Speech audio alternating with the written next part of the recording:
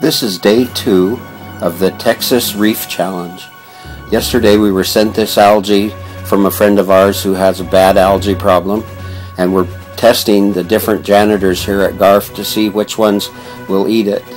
The algae is so interesting that I called and ordered some more.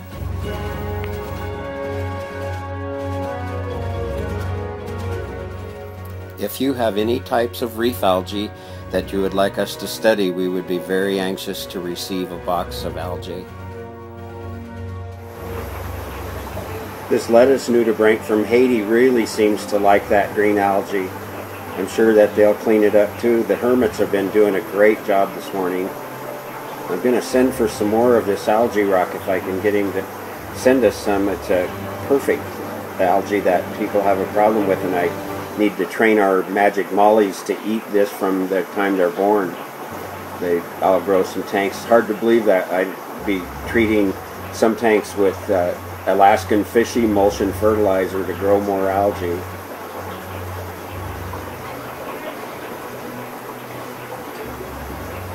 Both of these red-legged hermits are now eating this algae.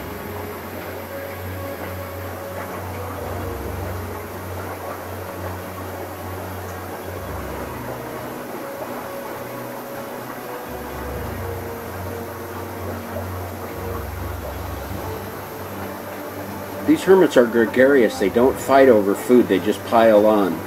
Other hermits protect their food, but these are very, very friendly to each other. In the wild, you'll sometimes find thousands of them in a pile.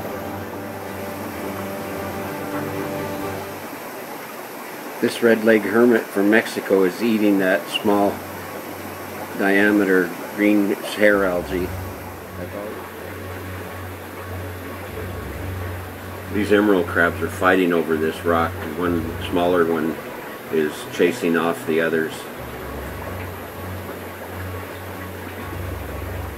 Quite a bit of the algae from last night is gone, and I'm going to save a little piece so I can grow some because it's going to get eaten up in here.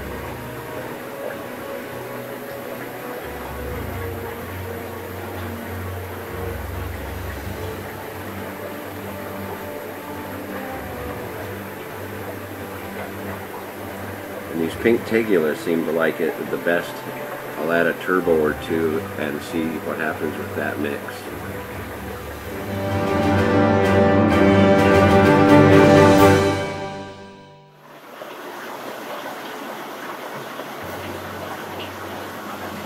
This is a new algae that just came in a few minutes ago from Texas, and I've put it into a tank to do some research on the type of algae it is and also on the best janitors for cleaning it up.